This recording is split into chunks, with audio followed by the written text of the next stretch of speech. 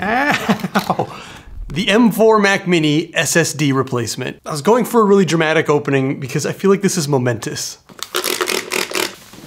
I mean, it shouldn't be. All I'm doing is upgrading the SSD here inside the Mac Mini. Like, it's just this little chip you plug in. This is what the drive inside your Mac Mini looks like. Well, this is the 2 terabyte replacement for the drive that's in mine. I found a website that makes these little fully prepared SSDs that can just plug right in inside here. The number printed on the sides of the actual little memory module comes up as SanDisk. I talked to someone at the website that sells these and they did say that it's almost Chinese New Year over there. So things may be slow to manufacture over the next few weeks if you're watching this video right when it comes out. They're available right now. And if this works, it means that for 300 bucks, you can turn a $600 computer into a $1,400 computer. Here's how to do it. Start by backing up your Mac Mini. I've got this super fast backup drive from Orico. It has like the same little bottom, it's the same size and shape, so it just sits on your Mac Mini, and it's got this tiny little tail, but importantly, it plugs in. It's got a Thunderbolt interface, so it's a super fast drive. Maybe it should be like this. You won't really be able to do anything with your existing Mac Mini SSD after you get it out of here, other than keep it in case something goes wrong with this new one. Apple has a proprietary slot, so this is not the same size as an M.2. It's really close though, so you won't be able to use this in like an external drive enclosure. Next, go to ipsw.me/Mac16,10. I'll put a link below. And download the newest firmware for the M4 Mac Mini. It's a 16 gigabyte file, and you're gonna have to have this file available on a different Mac. Well, you can't see that. On a different Mac, because we're gonna take the drive out of this and you won't be able to get to it. Also, basically we're gonna be restoring and setting this up as a brand new computer. So it's probably best to sign out of your Apple ID so that the Find My thing doesn't get stuck and freak out. Now, we've got to get into this thing. I have a new top-down camera. Luckily, the kit that I got from that shop sent a bunch of little tools, including a suction cup. I've seen a few other Mac Mini teardowns and nobody has used this method. If they don't send you tools with it, I'm not sure if they're gonna keep doing that. I have this handy-dandy iFixit kit with all the right screwdriver sizes. Get that stuck on there. And then on the opposite side from the power button, I'm gonna sort of, with the help of a suction cup, you can use the suction cup to sort of pull up on the case, and that'll help get a tool in there. There's a ribbon cable connected to that power button, and so we're gonna kind of keep that connected and just tip this, oops.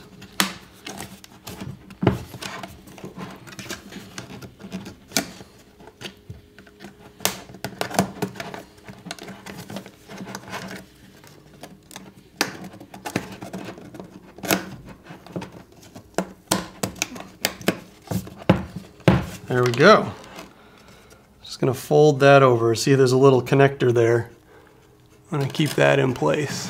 Once you get in here, there are 8 T5 screws around the edge to take off. You can keep the ones in the middle on there. I had read this was T4, and that is definitely too small.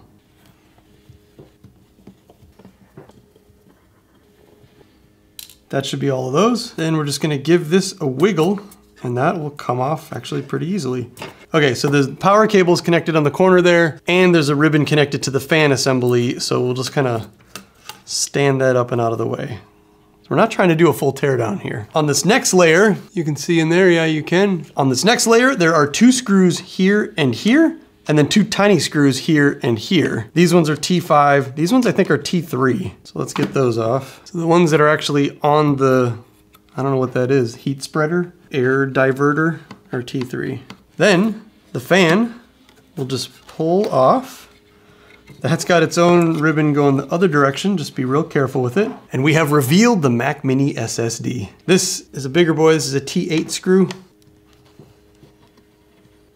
But just give this thing a little wiggle and it comes out. Apple SSD, replacement SSD. The notch for this SSD is actually right where this little tiny arrow is. Sneak that down in there. Plug it on in, and we'll just work backwards. Then you just flip the fan back over. That'll land right where it needs to go. Super tiny fan screws. T3, T3. Those are back to the T5. That flips over.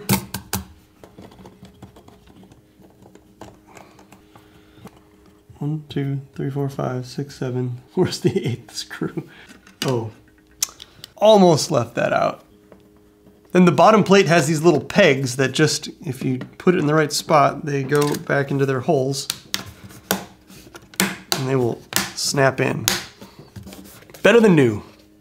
Bottom plate snapped back on, and we are just one system restore away. So this new drive is completely bare, and Apple computers need to like hardware pair themselves to the drives. So we have to put an Apple firmware onto this SSD in order to be able to put Mac OS onto this SSD. To boot your Mac Mini into the device firmware update mode, first plug in an HDMI cord that's plugged into a monitor, then hold the power button before plugging in the power cable and plug in the power cable. Keep holding the power button. You're gonna keep holding this power button until this light starts to blink yellow. I'm gonna call that orange. It's blinking orange. Now you can plug in a Thunderbolt cable from one of this Mac's Thunderbolt ports to a different Mac's Thunderbolt port. It's gonna ask you if you wanna allow this accessory to connect. I do want that. Poof, this thing pops up with Mac DFU mode. It's asking if I wanna revive the Mac or restore the Mac. Click restore the Mac. Yes, I wanna restore and update. Oh. It's not even asking me to use that firmware. If it doesn't just automatically start like this, you're gonna have to navigate to the firmware you downloaded from the IPSW website. But I guess mine just has it built in. I don't know. It's happening now. That whole process takes about 20 minutes. Then I'm just gonna restore this whole computer to its previous form from the backup. Once you see the Apple logo, you're pretty close. The connected Mac has been restored to factory settings. Please disconnect the restored Mac from this Mac. Done. It's done. That whole process took about 20 minutes. Now I'm gonna just take that cord out. This computer's just gonna start back up, and if everything worked the way I expect, I'm just gonna go through and restore this computer from this backup I made so that it's like nothing ever happened. That's gonna take another bit of time, so I'll see you in a minute. I haven't restored from a Mac backup in a pretty long time, but it is so specific that it's like still the web page that I was on before I started, and like the pages files of me writing about my top-down camera are still open. That's amazing. You should note that right when you restore a Mac, it's gonna have to re-index the drive. Yeah, you can see that it's indexing. I don't know if the camera's picking that up, but you can see that it's indexing, which means it's heavily using your hard drive for a little while. It's also importing apparently 50,000 emails. But if you're gonna do like disk speed tests to see how well this new disk is doing, it's busy, so it's gonna be slower than it actually is. But if we check out my Macintosh hard drive, I see 1.85 terabytes available on an M4 Mac Mini that I bought with 256 gigs. For 600 bucks. I did a disk speed test of the original drive and came up with between 2 and 2.5 gigabytes per second read and write speeds. Let's just try it. Let's just try it for fun. Look at that. Even though the drive is busy, can I zoom in? We're getting 4,400 megabytes per second, 3,000 megabytes per second. So 4 gigs per second on this new drive. So it can write 4 gigs per second and 4.5 gigabytes per second on this new drive. Not only is it way bigger, but it's way faster than Apple's original drive that came with this Mac Mini. And that's with the hard drive being busy indexing and getting my mail. I've got links to the tools I use to do this and links to the website I got the drives from. They have a 1 terabyte version also that's even cheaper. I'll also put a link to this little Orico backup drive because it is so fast. My whole restore from backup took like 15 minutes because this is Thunderbolt 4. Links to everything down below, and please subscribe to my channel. I love watching that number get bigger. My name is Nicholas Johnson. Goodbye.